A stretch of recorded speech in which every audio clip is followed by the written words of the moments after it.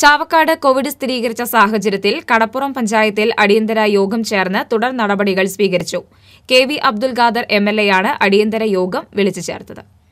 രോഗം സ്ഥിരീകരിച്ച വ്യക്തി ഡൽഹി നിസാമുദ്ദീനിൽ നടന്ന മതസമ്മേളനത്തിൽ പങ്കെടുത്തിരുന്നു.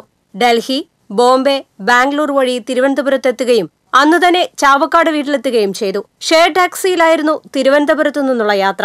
അതിനാൽ തന്നെ ടാക്സി ഡ്രൈവറെയും വണ്ടി ഷെയർ ചെയ്ത മറ്റു വ്യക്തിയെയും കണ്ടെത്തി നിരീക്ഷണത്തിലാക്കി. 203 പേരാണ് കടപ്പുറം പഞ്ചായത്തിൽ വിദേശത്തു നിന്ന് എത്തിയവരുള്ളത്. അതിൽ 44 പേരൊഴികെ എല്ലാവരും ക്വാറന്റൈൻ പൂർത്തിയാക്കി.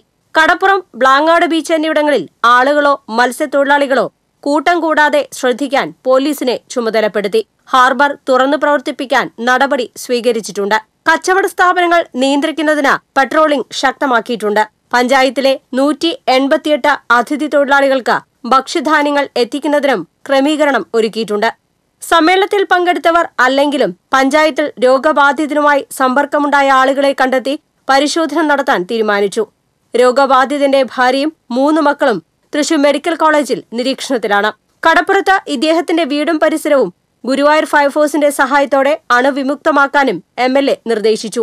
കടപ്പുറം panchayat president PV. Ummerkunhi, Chavakkad block panchayat president C. Mushtaq Ali, ബി.ഡി.ഒ. Vineeth, police, ആരോഗ്യ പ്രവർത്തകർ, ഹെൽത്ത് സൂപ്പർവൈസർ ഹുസൈൻ എന്നിവർ പങ്കെടുത്തു. TCV news, Thrissur.